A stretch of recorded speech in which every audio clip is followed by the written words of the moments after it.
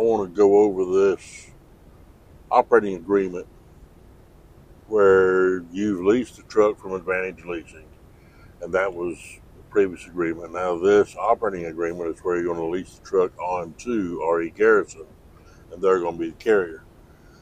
Now this document is actually 31 pages, but 23 pages is your actual operating agreement. The rest are appendices and forms dealing with your base plates, your insurances, things like that. We'll get into those down the road. But right now, let's start on page 1 of the Independent Contractor Operating Agreement for RE Garrison. Now, page 1, the first part of it is really boilerplate stuff. It identifies you as the independent contractor. RE Garrison is the carrier, has your address on it, has their address on it, and then it addresses the equipment under item 1, equipment and services. It says independent contractor hereby leases to carrier the following property, and then it has your make, model, year, and VIN number for the truck that you're leasing onto them. And now skip on down, and it'll talk about you're providing the equipment to them, and you're providing, professional truck driving services and any other incidental transportation related services. And it goes on a little bit to describe some of those. Nothing real earth shattering here, no real gotcha. If you go on down to item 2, gross compensation, it says that your compensation is set forth in Appendix A, and we'll get to that in another video. And there is a couple little gotchas in here. I'll just read through it real quick. It is expressly understood and agreed that independent contractors' gross compensation shall be set forth in Appendix A. Such gross compensation shall constitute the total compensation for everything furnished, provided, and done by independent contractor in connection with this agreement, including but not limited to driving of the equipment and all non-driving activities such as conducting pre- and post-trip inspections, waiting to load or unload, loading or unloading if required, fueling, repairing, blah, blah, blah, blah, blah. Independent contractor will receive 100% of the billed fuel surcharge. Independent contractor, as an independent contractor, not an employee, agrees that independent contractor is responsible for paying all operating expenses. Independent contractor is entitled to gross compensation only upon full performance of any trip offered by carrier and accepted by independent contractor. Although carrier shall use reasonable efforts to make shipments available, the independent contractor during the term of this agreement, the independent contractor acknowledges that carrier does not guarantee any specific number of shipments or amount of revenue to the independent contractor during the term of this agreement. Independent contractor may refuse any specific shipment offered by carrier. All right, so they're telling you that you're getting paid a percentage, which is outlined in Appendix A, and we'll get to that in another video, and then you're getting 100% of the billed fuel surcharge. What they're also telling you is that you do not have to take a load that is offered to you if you don't want, if they offer you a load going to California, you don't have to take that load. You have a right to refuse it. If they're sending you to New York, you can refuse that. If you think that the rate for that load is too low, you can refuse that load. But what they're also telling you in the same breath is that we're not guaranteeing you any number of loads. We're not guaranteeing you that you're going to get one load or 100 loads. We're not guaranteeing you how much money you're going to make or if you're going to make any money at all. Now, to me, that's kind of a gotcha, but that's arguable. This is a gotcha. Back in item 1, where it refers to equipment and services, it says that you're leasing that described equipment onto them and that you're going to provide professional truck driving services and everything related to that. Well, here in item 2, at the very end, they're saying independent contractor is free to provide vehicles not identified as equipment and professional truck driving services to other motor carriers during the term of this agreement. So they're telling you that you can work with other carriers, but you can't take this equipment and work with other carriers. And the way it's written implies that you can't drive for other carriers either. But again, that's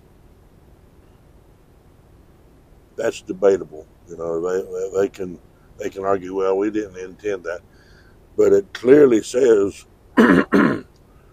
in item 1 what the equipment is that you're putting on with them, and then it clearly says in item 2 that you are free to provide vehicles not identified as equipment to other motor carriers during this term. Now, item B, still under section 2, changes in compensation. Now, I'm not going to read this to you, I'm just going to tell you what it says. It says that they can change your gross compensation. Let's say that when you sign on, they're at 75%, 73%. And with 15 days notice, they can tell you, well, we're going to change it to 68%. Now, your options under the terms of this agreement is to either accept that, sign off on the addendum to the contract, and go on about your business and take that 68%, or you can refuse to take that change in compensation, and that'll immediately terminate your contract with 15 days notice. They can do that. Okay. So you come on down to item C, still under item 2, adjustments to compensation. Now the gist of this, and I want you to remember this one term, rated freight bill. A rated freight bill is the same thing as a rate confirmation. So if you're working with a broker and you settle on an amount to pick up a load from point A, you're going to take it to point B, and this is the rate that you're going to charge the broker for it. That's a rate confirmation. A rated freight bill is the exact same thing, just called by a different name. Under adjustments to compensation, in this contract, you are giving them permission. You're consenting to allowing them to back charge you. They can either credit money to you or they can deduct money from you. Right? If they make an error in billing, and let's say they bill their customer too much or too little, well, on their word, and only their word, they don't have to provide you any documentation. On their word, you can be paid more money for this load that you took last week, which is highly unlikely, or they can take money out of next week's settlement to make up for an overpayment they paid you this week. And, you know, not really anything that you can do about that. But one thing I wanted to point out to you is that in the contract, Before or at settlement, carrier will provide an independent contractor with a copy of the amended rate freight bill, a rated freight bill, or a computer-generated document that contains the same information, or, in the case of contract carriage, any other form of documentation actually used for shipment containing the same information that would appear on a rated freight bill. Now,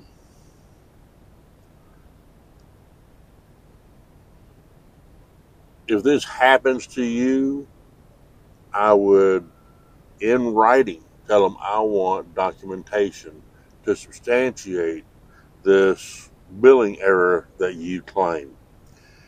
Not that it's going to benefit you, but it can be used as evidence against them at a future time if you ever need it and choose to exercise it. At the very least, you can use that on your taxes. So if they take money from you, now you can substantiate it with your accountant that, well, yeah, they took money from me and this is why. Here's this.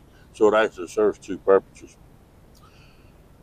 But now we're getting into where they have a couple of gotchas, and I want you to keep that term rated freight bill in mind, because we'll get to that in just a few minutes. Item number 3 of their contract deals with the term of this contract and termination of this contract. This agreement shall continue in effect for a period of 30 days from the date first written above, and thereafter continues continuously unless canceled by either party with 10 days written notice. Carrier may terminate this agreement immediately without prior notice in the event that independent contractor A has breached this agreement, B is in default with respect to any indebtedness of the carrier, and I think that should be to the carrier, C has an unsatisfactory service or performance record, or safety or service performance record, D has furnished carrier with false or misleading information or documents, or E has lost and is unable to obtain insurance coverage. Now,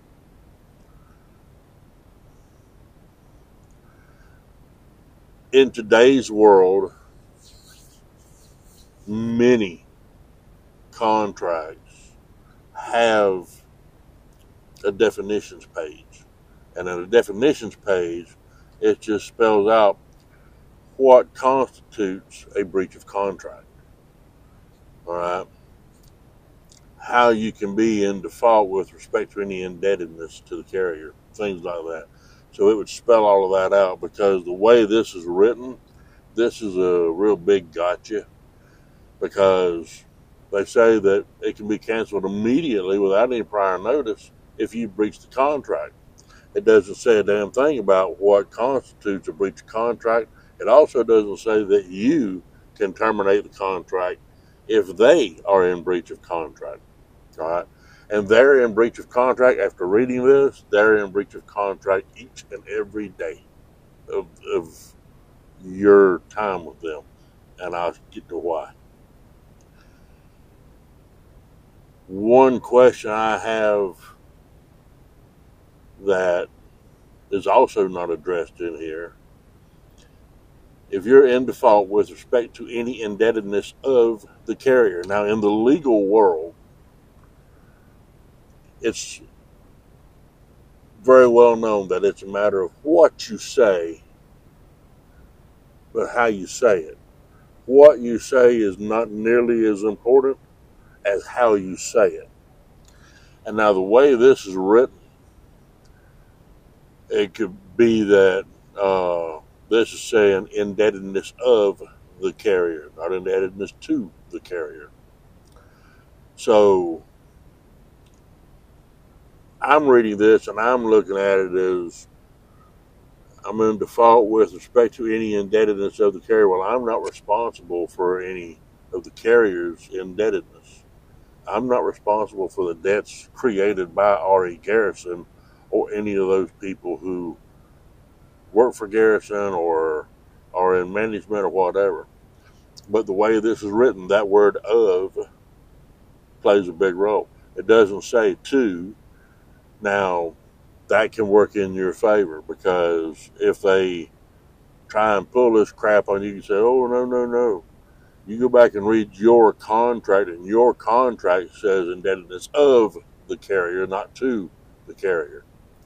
So that can work in your favor. It gives you a very good argument, right? They also do not outline in here what constitutes an unsatisfactory safety or service performance record. Is being late one time to a delivery constitute a poor service performance? How about being early? There's no definition in here on what constitutes an unsatisfactory safety. They don't say, what would be considered false or misleading information or documents regarding what. That's very open-ended. And yes, legally, you have the right, as a lease purchase operator, you have the right to go out. You can go to OOIDA, you can go to Progressive Commercial, or any insurance carrier that will provide you coverage. And you can get the insurance coverages through those third parties if you want. There's not a damn thing Garrison can do about it. You had to provide them with copies, proof of insurance. And, there's some things you may have to list them, or Advantage Leasing as additional insured, things like that. But you don't have to buy their insurance, and you don't have to allow them to deduct from your payroll every single week, because what you're doing is you're just giving them one more revenue stream, because they're marking all of this stuff up and they're tacking administrative fees on it, and it says so in the contract. And I'll get to that later on. But it clearly says in the contract that they can mark it up and they can tack on administrative fees. So if they're not doing it, why would they put that there? But, so this is the first gotcha, so to speak. And it's very vague, in my opinion. And again, have your own attorney read this stuff over and explain it to you. But my opinion, if you took Garrison to court and sued them, odds are very good that you would walk away winning, because there's a lot of ambiguity in this contract. There's a lot of things that lack clarity, and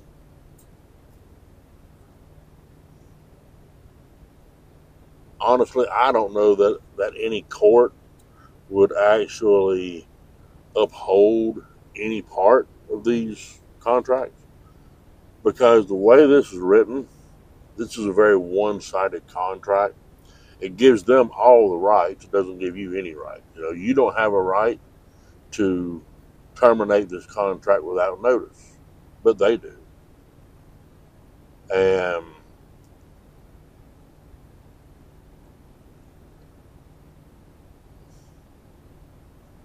well, there's some things that I'd like to say, but I probably shouldn't say. But let's just say that you would stand a better than 50% chance of winning if you decided to sue them under their own contract. But now, this is this is a pretty good size gotcha here on page 4, item number 4, settlement period. It tells you that within 15 days after you turn in all of your paperwork for each load, that they will pay you. But you need to provide them with all the applicable documentation and such. And it also says carrier shall settle with the independent contractor with respect to services provided under this agreement within 15 days after the independent contractor has submitted in proper form completed driver logs as required by the U.S. Department of Transportation. Well, they got the ELD, so that's really a non-issue. Any other documents needed by carrier to secure payment from carrier's customer applicable to any trip performed pursuant to the terms of this lease agreement, including but not limited to the signed freight bill, delivery receipt, or bill of lading. The independent contractor further agrees to provide to carrier, but not as a condition of settlement and payment, any vehicle inspection reports, trip sheets, pickup and delivery records, blah, blah, blah. The carrier will give independent contractor before or at the time of settlement a copy of the rated freight bill or computer-generated document containing the same information, or in case of contract shipments, any other form of documentation actually used for shipping containing the same information. So what they're telling you is that for every load you take for them, they are supposed to give you a rated freight bill, which is the same thing as a rate confirmation. Now, what should be contained in a rate confirmation is the amount of money that RE Garrison is charging that customer to haul that load. And then you take your percentage of that. So if it's $3,000 and you're getting 70%, well, then you do the math, 70% of $3,000 plus whatever the billed fuel surcharge amount is. And you can go to the Department of Energy's website every single week. That rate changes, and it tells you on there how you can calculate the fuel surcharge yourself. I tell you from my own experience, RE Garrison's fuel surcharge numbers never match that of the Department of Energy's. So go to the Department of Energy's website, learn about how the fuel surcharge is calculated, do the math, and do it for every single load. Because even if you choose not to pursue legal action against Garrison for shorting you on that, at the very least, you can expense that out on your taxes, most likely. Talk to your accountant, because this is what you should be getting, this is what you got, and so you're actually entitled to this full amount. Because it says in their contract you get 100% of the billed fuel surcharge. Well, they need to document what are they billing on that fuel surcharge. You're entitled to that information. All right. All right. I'm going to stop on this, and in the next video, we'll pick up at item 5, which is dealing with chargebacks, and we'll move forward from there. Okay. Well, you guys be safe. Take care. I'll see you next time.